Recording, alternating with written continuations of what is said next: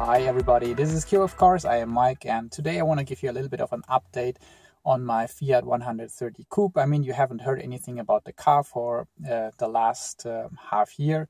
I bought the car 1 year ago, and it was fitted with a modern radio that I didn't like at all. So that's an Alpine from the 90s, doesn't fit to this Fiat from the 70s. So during the winter time, I was searching in the internet and I found a shop in Munich. They have really an unbelievable amount of classic radios. So the owner, he's called Janko Misevich. I'm not sure if that's the correct pronunciation. He has about 8,000 old radios, and he restores them, and you can also opt for some modern things, like for example that you can play MP3 with that, and he sells it with a full 2-year warranty. Und Sie haben Fiat 130 Coupé. 130 Coupé. Probably some purists will say, oh, this Fiat was only fitted with the Autovox Melody radios. I mean, that's true if you bought it in Italy, but someone who bought this car in Germany in the 1970s would probably fit a Blaupunkt unit. So I opted for the Blaupunkt, which is a little bit easier to maintain and to restore, I think. So I bought a Blaupunkt Lübeck with cassette player, and it's also fitted with an cable to plug in your MP3. Das finde ich jetzt eigentlich, das würde mir jetzt am besten noch gefallen. Das ist die neue. Genau. Weil da ist bloß... Nur sauber machen, weil schon war nie Muttern drauf. Das ist Originalblende für diese Radio. Von wann bis wann ist das? 70 bis 75. Okay. Also passt auf jeden Fall zum 72er Auto genau dazu. I paid 450 euros. I mean, that's quite a lot of money for an old simple radio. But I didn't want to buy something in the internet that then after installation doesn't work. So usually these cassette units, they give up if you do not use it regularly. So all of that is completely refurbished. Everything works perfectly. The problem with the 130 Coupe radios is that it needs a very wide faceplate of 21 centimeters. The usual ones are just 19 centimeters. So you, if you do not find the correct original faceplate, which has the white cross, which I do not absolutely like so much. So I wanted to have this chrome frame of the Blaupunkt radio. So I had to custom make something to fit in. And my decision was to cut a frame out of balsa wood. Then I spray painted that in matte black color. So now it, I think, will perfectly blend into the original 130 Coupe dashboard. But I will show you all of that now in detail. Okay, let's see how we can remove that.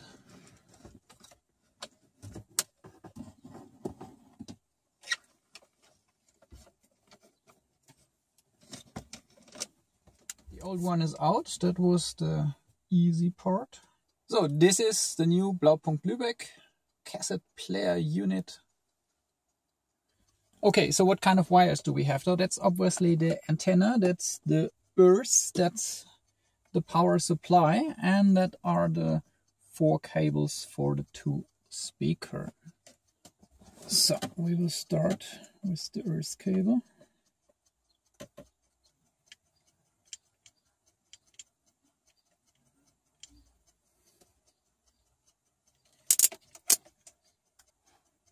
Das ist, glaube ich, kaputt gemacht. Wahrscheinlich ist jetzt die Sicherung rausgeflogen. Ja, die sind schon alle okay. Okay, I think the cables are connected correctly. Now just the most complicated one is missing. That's the one for the MP3 player. Because that one I have to get somehow behind the dashboard into the glove box.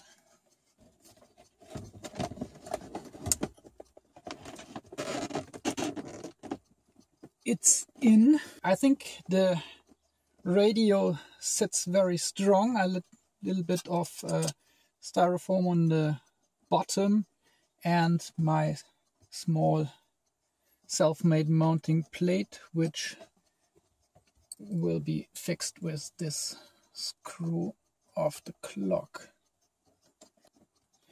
So nothing moves, and now we will see if this self-made frame made from balsa wood fits.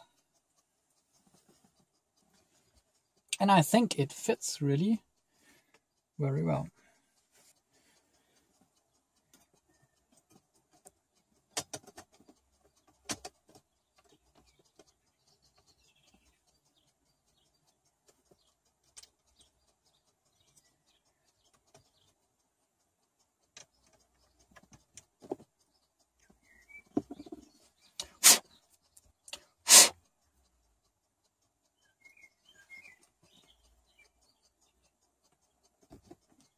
It's in. I think it perfectly blends into the dashboard. It looks very good now. And now is the big moment to try and see if it works. Das Stadtpolizeikommando Linz, das Landeskriminalamt, die Staatsanwaltschaft Linz und tschechische Polizeibehörden. It works! Die Kärntner Landesalarm- und Warnzentrale wird um 9,1 Millionen Euro saniert. Das hat der zuständige Landesrat Daniel Fellner bekannt. About radios, and I'm really proud of myself now. Wow. The radio works. Now we will try the old cassette. Probably anyone younger than 30 years doesn't even know what it is, but that was the standard way to play music in the 70s and 80s. So, activate the radio, push in the cassette, and it works. And it pops out when I close it perfectly. So I don't want to play more with the cassette because probably I get a problem with the copyright. So we try the MP3 now. MP3 cable is here in the glove box. I connect it with my pad.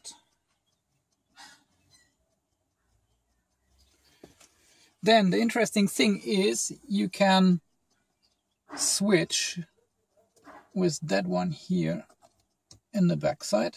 With that switch to MP3, I activate MP3 and I open the radio.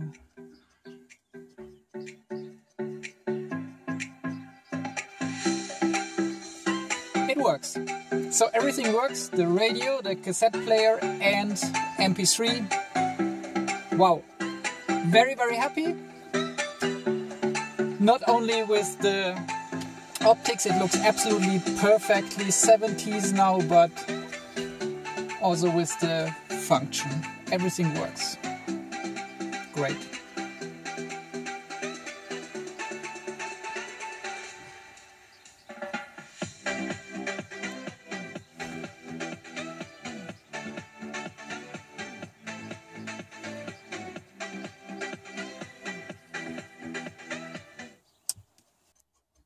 Okay, so installing the radio is finished. It works perfectly. I think it looks very, very good. And apart from designing the frame that it could fit in, everything else was not so complicated. So I think I needed about 2 or 3 hours to fix everything. But now I think I couldn't expect more. I am absolutely happy with it. Maybe I can use the chance now to give you a few more updates on the Fiat. And one thing is, in the review half a year ago, I complained a little bit that it is a bit difficult to start, and I needed 3 attempts to start.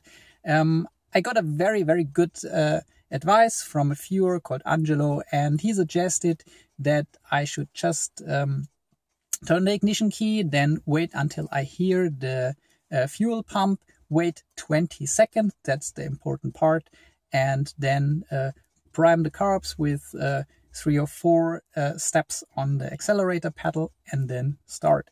And you won't believe it, but it works perfectly. And I even don't have to use these 3 steps on the accelerator. So in fact, just waiting these 20 seconds before starting with the ignition key turned is already enough that it now starts on the first attempt and really after 1 or 2 seconds. So this problem is solved.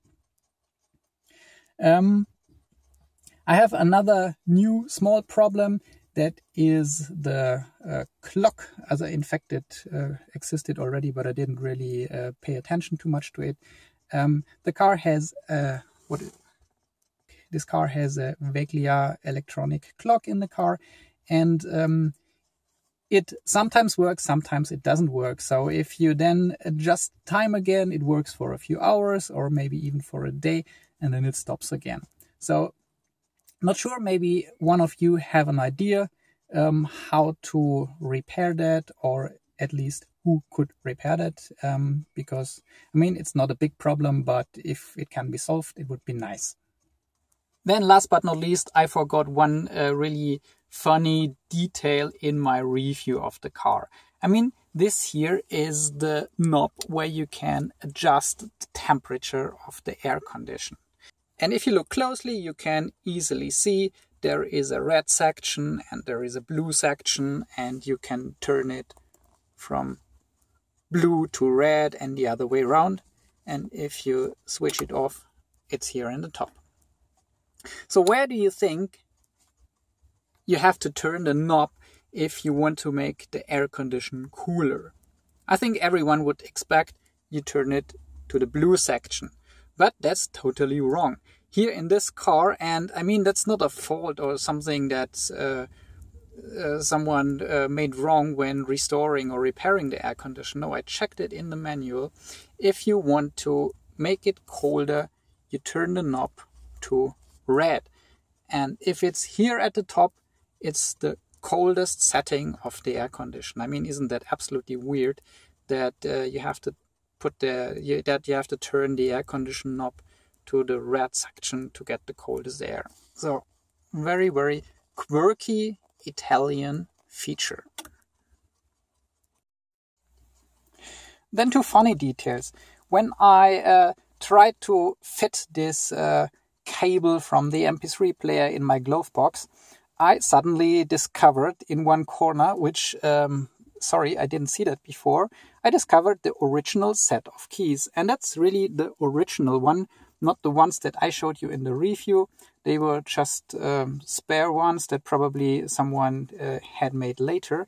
But these are the original keys for the ignition, the black one, and the other 2 are for the doors and for the boot. So perfect, now I have the original set of keys. Then I also discovered one more thing that's maybe funny and should have been in the review. I mean, the car has the electric windows. But in case that these electric windows fail, there is also this kind of hand. Oh shit, what is this? You can remove this part here of the door panel. And then you can stick in this kind of hand crank and wind up the windows if the electric fails. That were the updates about the Fiat 130 Coupe and my experiences with the radio swap. If you enjoyed the video, please don't forget to give it a like. And I have plans with some more videos, especially the costs of ownership. Not only of this Fiat 130 Coupe, but also of my Ford Transit camper van and the Lotus Esprit. So if you don't want to miss these videos, maybe think of subscribing to my channel, and see you next time. Bye bye.